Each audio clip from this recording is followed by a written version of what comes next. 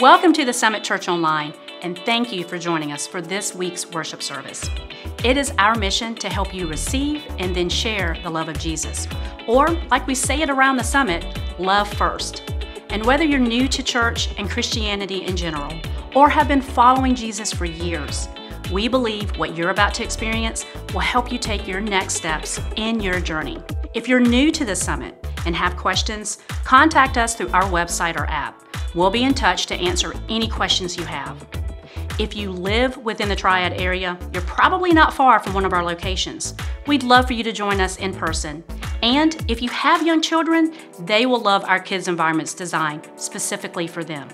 Now, if you regularly attend the Summit and you're just not able to be here in person this weekend, we hope this time of worship is a help to you.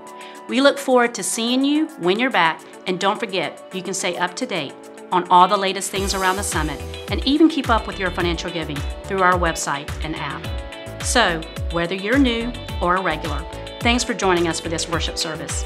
We pray that the next hour will both encourage and challenge you in your spiritual journey.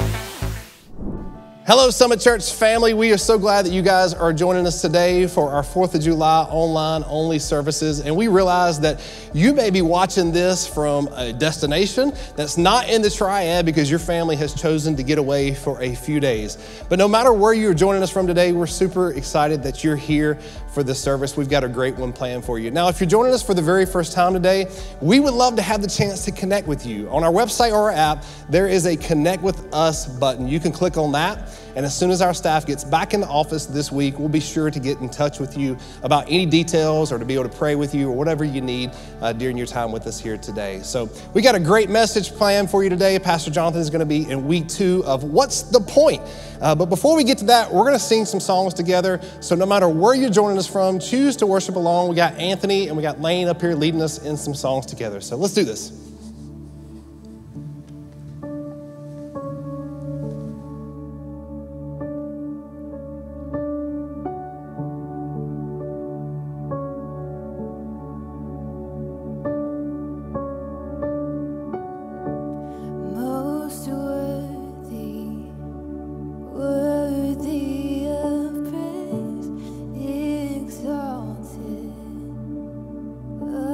Above all things.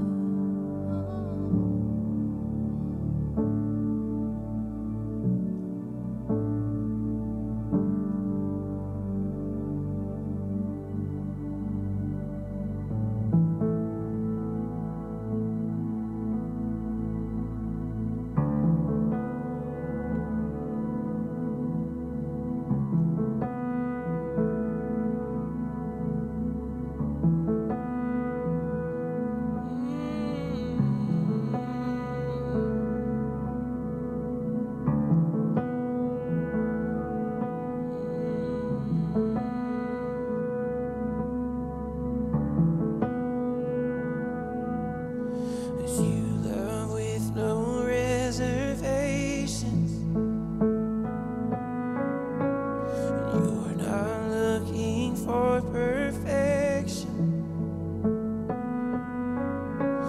There's no need in me pretending. 'Cause I'll give you everything. I'll give you everything. And you deserve my full attention.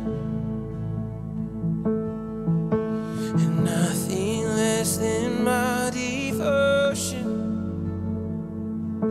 Oh, and speak to me and I will listen.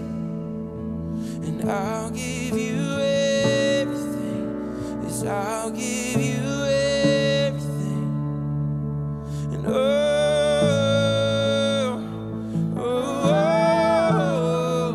you can have my heart. You can have my heart. And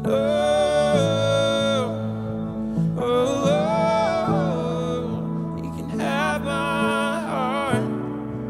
You can have my heart. And be the Lord of my emotion. And set me free from selfish motives. Oh, and search me till there's nothing hidden. And I'll give you everything. Yes, I'll give you everything.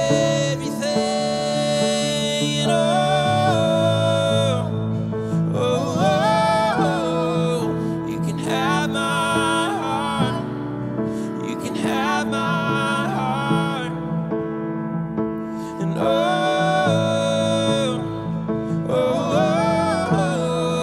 you can have my heart. You can have my heart, yeah. And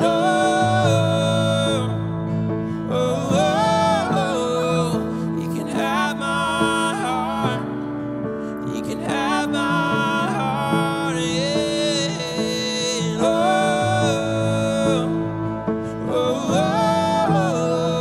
You can have my heart. You can have my heart. Yes, you can, yes, you can.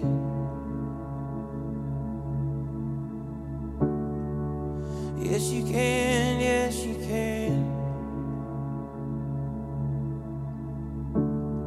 And yes, you can, yes, you can.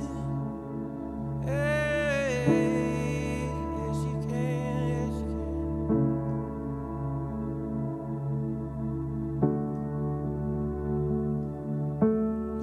And if you want my heart, you got it, you got it, you got it. If you want my heart, you got it, you got it, you got it. If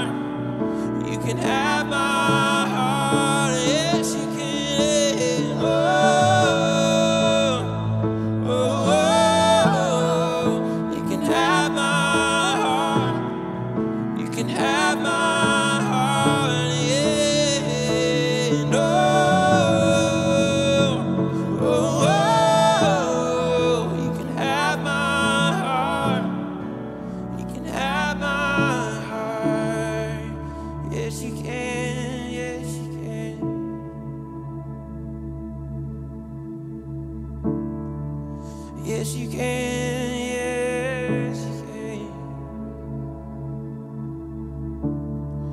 For all my days, yes, you can. Yes, you can. Yes, you can.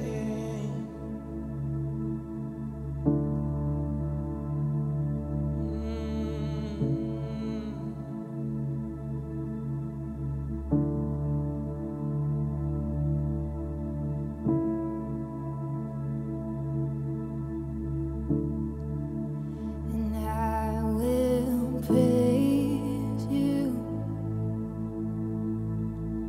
live to glorify your name, forever anthem your acclaim. Lord, I will sing your praise,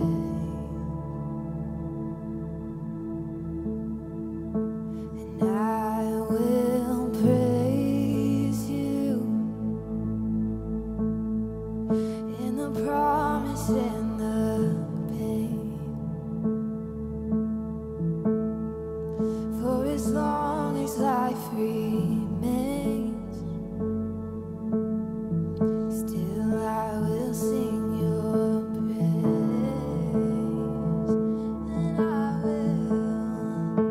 and I will praise you, live to glorify your name, forever anthem your acclaim. Lord, I will sing your praise. Yes, I will, and I will praise you, in the promise and the pain. For as long as life remains, still I will sing your praise. Still I will sing your praise. Still I will sing your praise. Still I will sing your praise. Still I will sing your praise.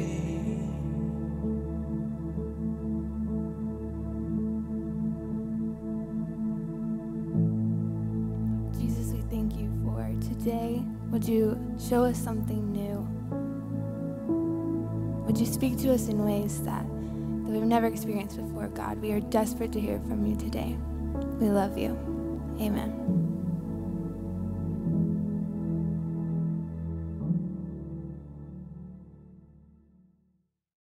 Just then, Jesus had finished the story of the sower and the seeds. The crowd was confused and asked more questions. Jesus, you said something about grace in your hands, but is there grace in my hands? Like, do I need Purell? Because last time I checked, they're all out of the grocery store. It's like we're in the apocalyptic future or something. Believe me, these things are dirty. So I'm confused. Am I the dirt? Yeah, I don't think that's what he's talking about at all, friend. Speaking of soul, I'm about to soul myself. Can we take a break? I'm gonna need a fig leaf in about 2 minutes with that tree over there. And now you've ruined it for all of us.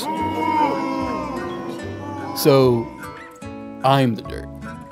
Man, were you even here? Dude, she gonna have to do something with that baby. It's funky. Well, I thought I got it. Now I'm not so sure. What's the point?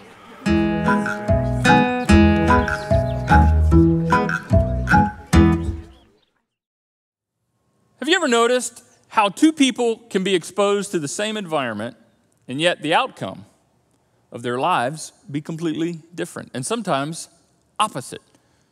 Yeah, how two people can come from the same family, raised by the same parents, in the same home, exposed to the same kind of experiences and yet turn out differently. Or two people receive the same training,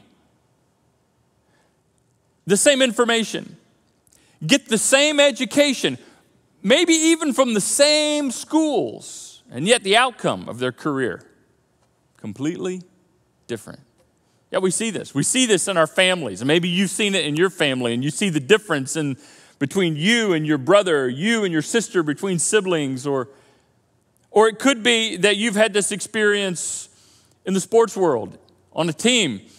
The same coach, same training, run the same plays, go through the same practices week in and week out, and yet the players respond to it very differently. And we certainly see this in the education system.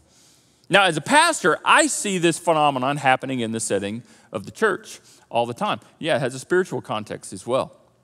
For instance, two people attend the same church, they hear the same sermon about the same topic, time and time and time again, they have the same spiritual experience, sing the same songs, go to the same events, and all of those things, they have a shared experience. Yet one of them is passionate, excited about following Jesus, and does so with commitment and faithfulness.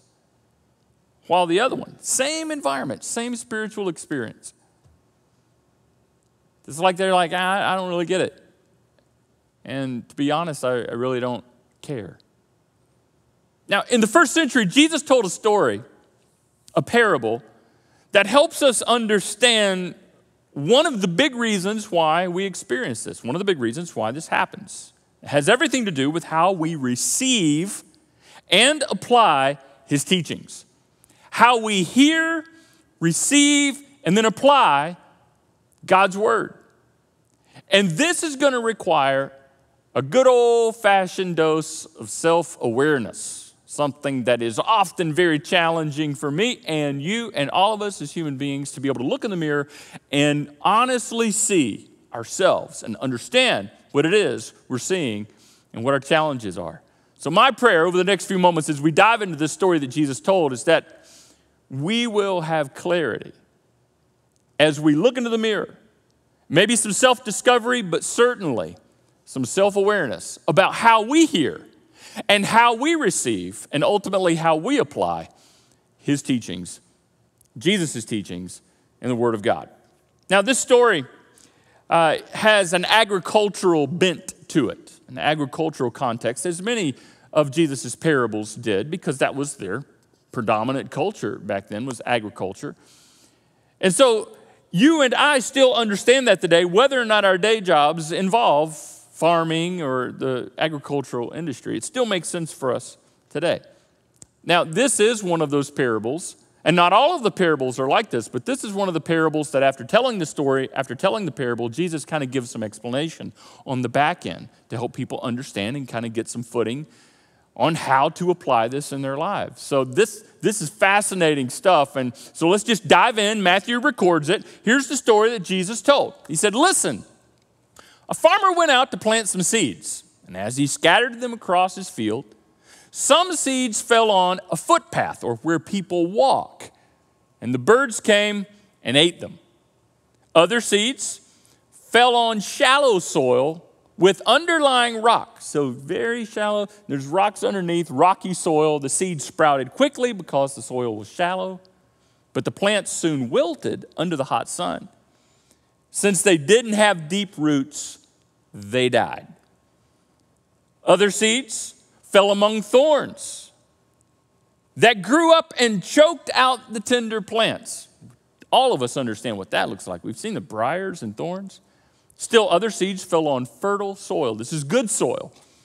And they produced a crop that was 30, 60, and even 100 times as much as had been planted. So this last example is what you want, what should happen, what you hope happens. And so here we go. Jesus is telling a story that involves a farmer planting seed, and there are 4 different kinds of soil. And the 4 different kinds of soil that the seeds fall onto represent 4 different outcomes. Now, again, this is one of those parables that Jesus teased out a little bit, and he circled back around and explained a little bit more. For instance, in his explanation, he begins by helping people understand that the seed in this story represents the Word of God, represents his Word, more specifically, his teachings, the things he was teaching. And the soil represents the hearts and the minds of people like me and you, in how we hear the Word of God, how we hear his teachings, and how we receive those things. How the soil of our lives receives the seed of his teachings and his word. So he explains what he just said a little bit further. Jesus said, the seed that fell on the footpath where people walk represents those who hear the message about the kingdom and they don't understand it.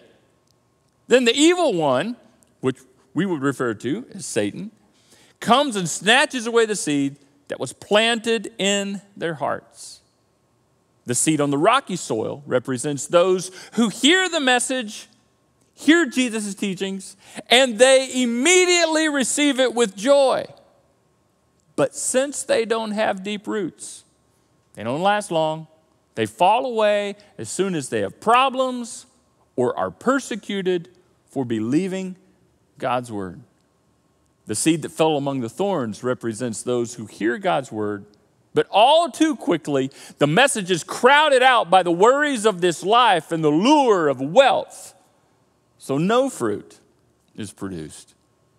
And the seed that fell on good soil represents those who truly hear and understand God's word and then produce a harvest of 30, 60, or even 100 times as much as had been planted.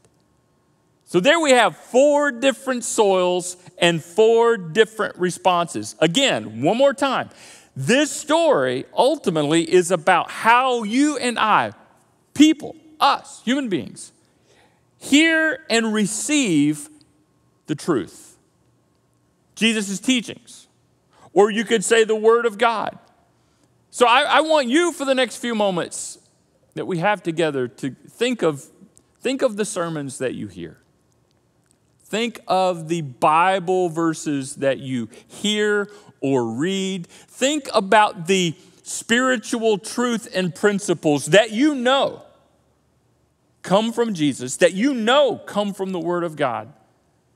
Think of how you typically respond. And again, this is going to be a bit of self-discovery and hopefully some self-awareness. So let's break this down.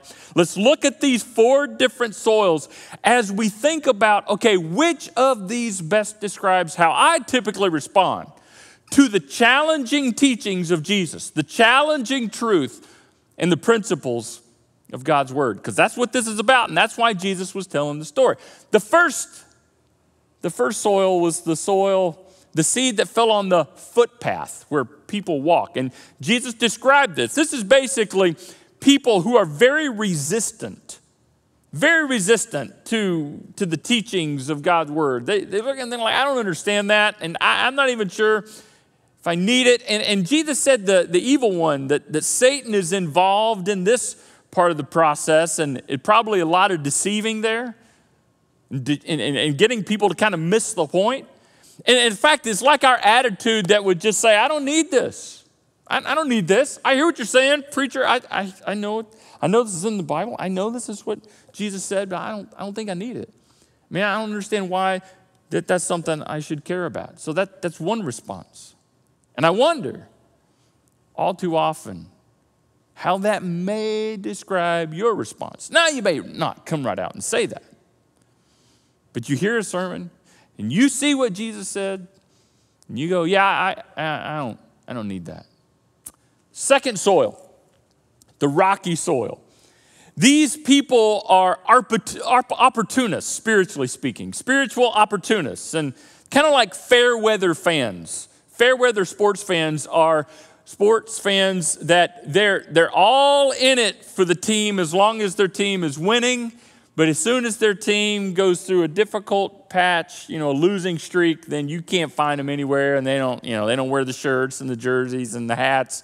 But as soon as they start winning again, oh yeah, that's my team, that's my team. They're fair weather fans. And so spiritually speaking, the spiritual opportunists are kind of like this rocky soil. They're good until the going gets tough. And when the going gets tough, their attitude is more like, yeah, this is not working for me. I mean, I was all excited for it when it was working for me, but it's not working for me. As a pastor, I see this all the time. People get so excited and they go to church and they get in a group and they start giving and they start serving and all that because things are going good. And as soon as things start going sideways in their life and things aren't working out the way they want, then they're just, where are they? They're gone and they quit. They say, yeah, this is, and they may not come right out and say it. Maybe you wouldn't come right out and say it, but I wonder how many times your response is like, yeah, this is just not, it's not working for me. It's too hard. These teachings of Jesus is too unrealistic. It's just not worth it. Third soil. Again, think of yourself. The soil with the seeds that fell among thorns. These are people who are very distracted in life. They have good intentions. They really do, but let's be honest, they got a lot going on. It's the attitude that just says, you know what? I've got so much going on. I want to, but this is just not a good time. I hear what you're saying, Pastor. Yep, and I get this, and I mean to, and I want to, and I aim to, and I intend to, but this is just not a good time for me right now. This is just not a good season. Maybe at another season, when things settle down a little bit, yeah, then we'll get into church. Yeah, then we'll get in a group. Yeah, then we'll start giving. Yeah. But this is just not a good season right now. This is just this stage of life we're in, with the kids, and we got the games, and we got the dance, and we got all this other stuff, and we got this and that. You know what I'm talking about, preacher. You know this stage of life that we're in. Yeah, I mean it's good. I hear what you're saying, and it's awesome, but it's just not. It's just we just gotta go on a lot going on. You know what I'm saying? Maybe later. In fact, I intend on it later. Very distracted. I wonder how many times your response mentally is, "Wow, that's good. And I'll get around to that, but right now, I just got a lot going on. I'm too busy." Maybe later, because I know it's important. And one day before I die, one day when things settle down, yeah, see, the busyness of life chokes that out. Then the last soil is the fertile, good soil that is ready to receive the seed when it is planted so that the seed can do exactly what the seed was intended to do. This represents people who are ready. They are ready and they want it and they need it and they're ready to embrace it. They're basically saying, I'm ready to grow. Let's go. I'm ready to grow. Come on, give me what I need. And they hear it. And they're like, I need that, I want that, and I am ready to learn. I'm ready to do the work. I'm ready to make the changes because I'm ready to become what God created me to become through Jesus. Again, what we're doing is we're looking at the explanation Jesus gives us of why and how two people exposed to the same seed can have different outcomes and different experiences because we receive it, hear it differently, and do different things with it. So I have a question just for you to consider. Which one of these best describes you? Which one of these best describes your attitude? In fact, you may just want to hit pause, or just get your phone out and take a screenshot or something. So you have these. So you need to think about this later, meditate on this later. Which one of these best describes you? I mean, if you were to become more self-aware and be honest with yourself, what would your conclusion be? Because it's difficult. It's difficult to be self-aware because we deceive ourselves so easily. So every time you hear a sermon, which one of these? Well, it depends on what the sermon's about. I get it.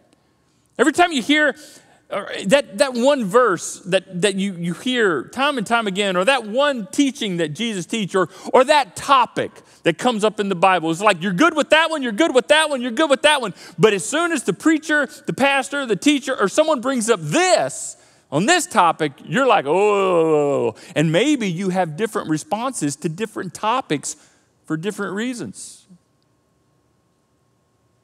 Maybe you've given yourself permission to be selective with what parts of Jesus' teachings you receive, and which parts you look at and go, yeah, I don't need it. Or, yeah, I tried that thing. I tried that servant thing. It didn't work out for me. Because I got a lot going on. See, I'm real busy. I mean, for some people who don't really have good, like serious day jobs, for people who don't have a lot going on, don't have a lot of pressure in their life, It must be nice. Must be nice. One day, hopefully I'll be there. But yeah, just not now. I mean, when you hear a sermon about your relationship with God, how do you respond? Your relationship with other people, how do you respond? When you hear what Jesus taught us about marriage and family, how do you respond? When you start making life decisions and choices, realizing that Jesus had a lot to say about how we make those decisions and how we consider the will of God in all of it, how do you respond? What Jesus taught about money and being a good steward of what we have been entrusted with, involving things on living less than you make and giving and sharing with others and investing into the future. When you hear those biblical principles on finance and stewardship, how do you respond? It's one of these. When you hear what Jesus talks about, when he challenges us on how to treat our enemies, people that we don't like and people who don't like us, how do you respond? Now, again, we all have our topics that we're like, yeah, go Jesus, you're right, amen, amen, amen, preacher. And so it's easy for us to go, yeah, I'm ready. We all should be ready. But then there are certain topics that as soon as the scriptures turn to that, or Jesus' teachings focuses on that, or someone like me, a pastor, a preacher, teacher, touches on that, you're like, this is not a good time for me. I don't think I need that. Be honest. Be self-aware. And to be very straightforward, the only response that any of us should really have, and it's so hard to get there sometimes, I get it, but the only response that you would want to have to anything Jesus taught, anything Jesus said, and anything that we are challenged with in following Jesus is simply, I'm ready to grow. I want my heart to be good, fertile soil, so that when God plants the seed of his word, his truth, in my heart and in my mind, I'm ready. I'm ready to learn. I'm ready to do the work. I know I need it. I'm ready to change. I am ready to embrace this, and I'll make adjustments because I want to become who God created me to be through and in and because of Jesus. Just imagine if that was your response to everything Jesus taught.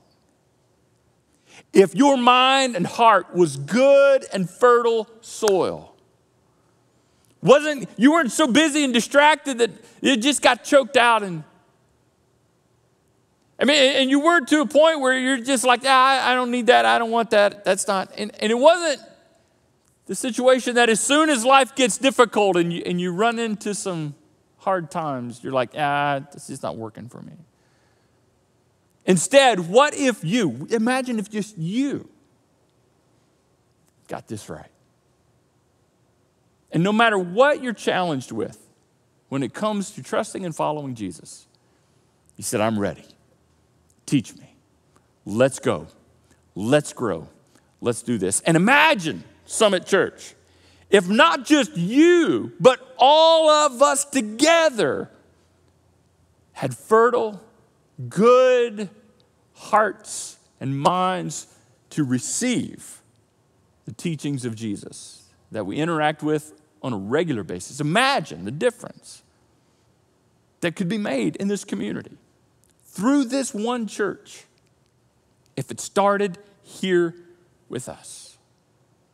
Ultimately, anything positive that happens is a work of God's Spirit within us and through us.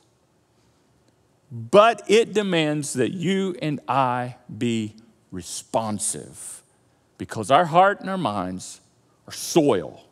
And how we hear it, how we receive it, and how we apply it makes all the difference in the world.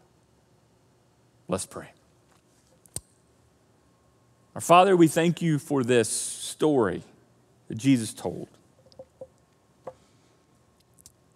And may we make a decision to be the good and fertile soil, so that when we hear your word and we hear the teachings of Jesus, we just receive it.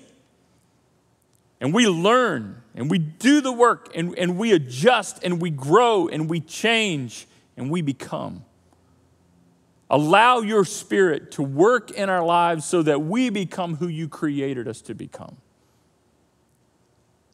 Father, help us not to be resistant.